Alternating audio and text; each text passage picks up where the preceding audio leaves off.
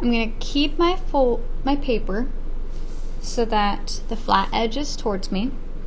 And I'm going to do a valley fold. So I'm going to fold it top to bottom.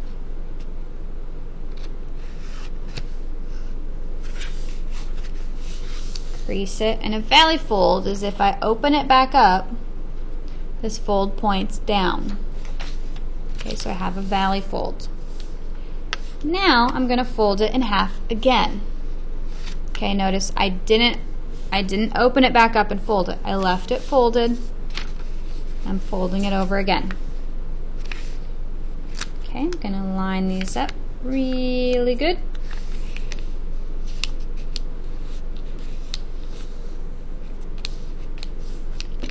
So now you kind of have two little pockets, right? There's a pocket here, there's a pocket here. I'm going to start by using just one pocket. I'm going to open it up. Okay, kind of stick my finger down at the end. And I want this fold to come down towards me. And I'm going to fold it down to the bottom. And if you do that correctly, it should make a triangle. Okay, I'm going to flip my paper over and do that again. So here's this square piece. Okay, here's this square piece. I have my pocket. I stick my finger way down into the point of that. And keeping these side folds exactly where they're at. Okay, I'm pinching them here so they don't move. But sliding this down, making another triangle.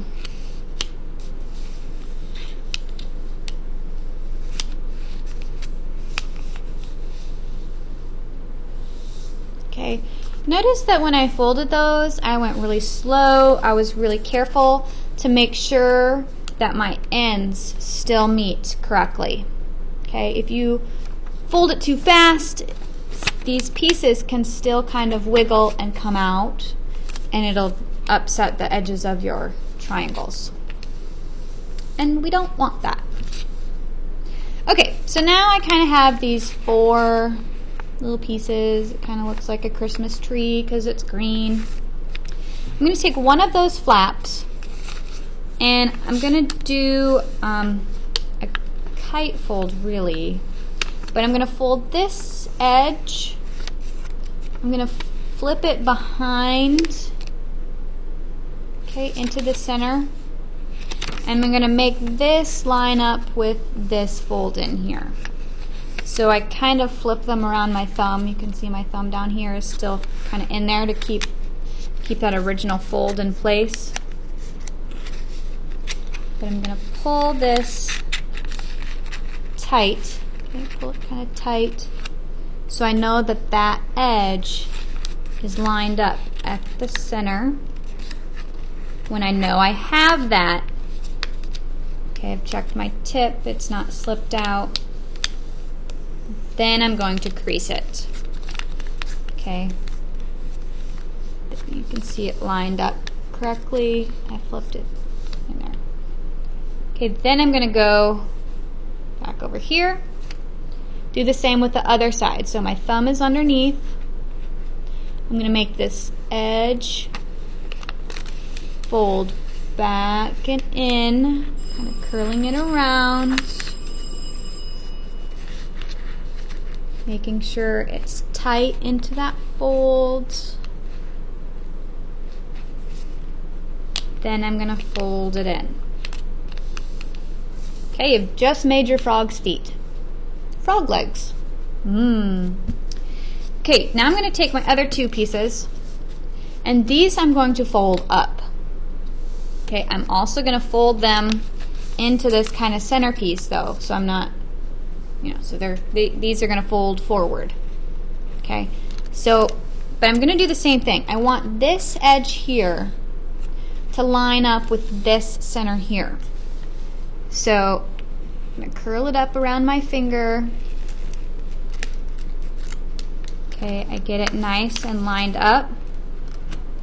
Then I pull it out just a little bit. Okay, I have it lined up so I know that it's meeting down here. Okay, so I'm going to put my finger on that and I'm going to pull this out just a little bit and crease it. I can lay my leg back down. You've just made your frog's hand. I'm going to do the same thing over here. So I'm going to get that leg out of the way. I'm going to fold this side inside. So I'm going to kind of curl it around my finger. Line it up. And put my finger on that. Then pull it out just a little bit. You probably want it to be even with your other hand. Then when I have that, I'm going to crease it. Put my leg back down. There we go. Now we're going to make our little feet. I'm just going to take this, do the same thing, curl it around over my hand.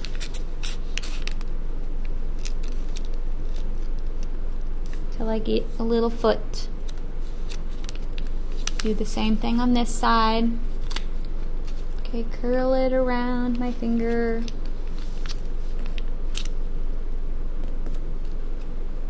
Till I have a little foot. Are my feet even? They're not. So I'm going to make my feet a little bit closer to even. There. Looks good. Flip your little froggy over. And you can give him a face.